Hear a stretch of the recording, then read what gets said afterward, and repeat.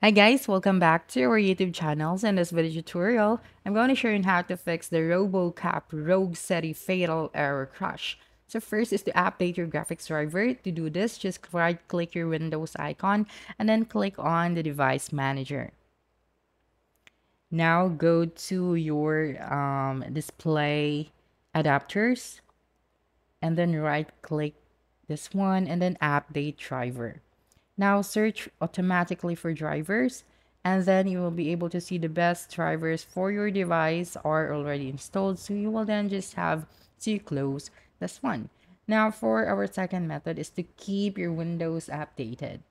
Okay, so to do that, just go to the search bar at the bottom and then type out Windows Update.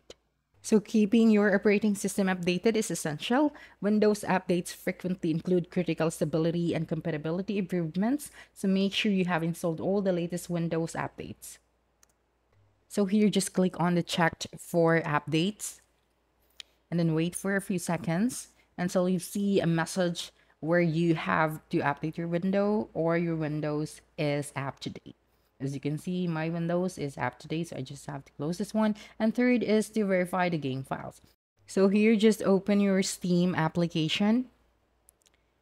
And let's assume that this is the application. So go to your library and then right-click the application. And then click on the properties.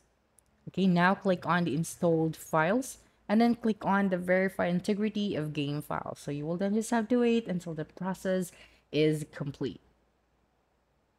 And when the process is 100% complete, you can then just close this one. And the next one is to keep an eye for temperatures. So just right click the Windows icon at the bottom of your screen and then click on the task manager.